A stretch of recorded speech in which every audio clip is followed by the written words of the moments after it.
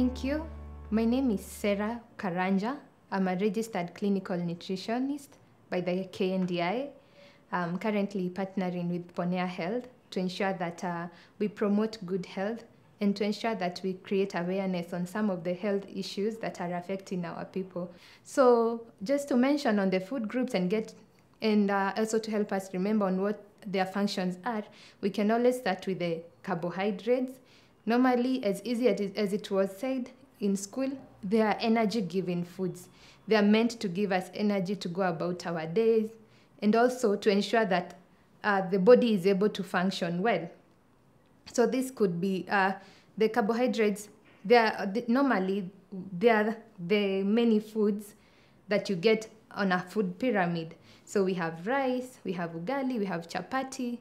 Those are energy-giving foods. And then we can go to the other group, which is protein.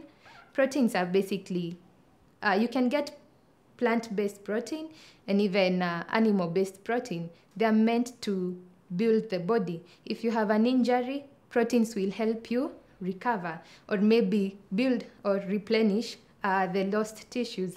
The plant-based proteins could be the likes of beans, the likes of black beans, the likes of dry peas, green grams, and the likes. When it comes to animal protein, we have all sorts of meats, both white and red, and also milk, eggs, and other sources of foods that come from animals.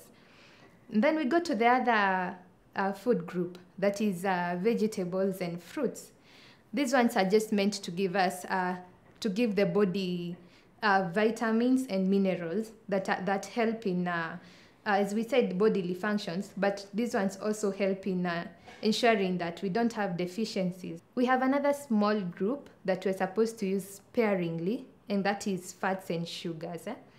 So if you're to use them sparingly, it just means that we don't need to use them in large amounts in our foods. So when we say balanced diet, is a combination of all those food groups in one plate. Only that you have to moderate the amount. If it's carbohydrates, you have to moderate the amount. If it's vegetables, you have to moderate at the same time proteins, and the fats and sugars at the same time. Yeah, so basically that is what we mean by a balanced diet. But also, this is determined by maybe the nutrition status, how healthy is this person. Maybe if they're suffering from a certain condition, then everything you can moderate from there. You look into portions. How much of a certain food group am I giving this person? So those are some of the things that we look into when we talk about nutrition, and even in disease management, and even in throughout the life cycle. Thank you for having me, and thank you for joining me in this discussion as we look into nutrition throughout the life cycle.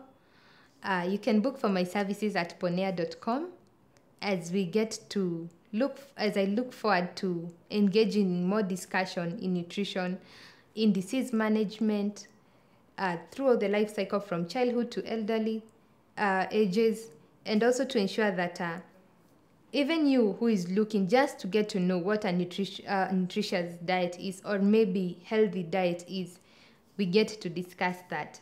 As for everyone, we always individualize every person so that we ensure that the nutrition requirements for this person are met.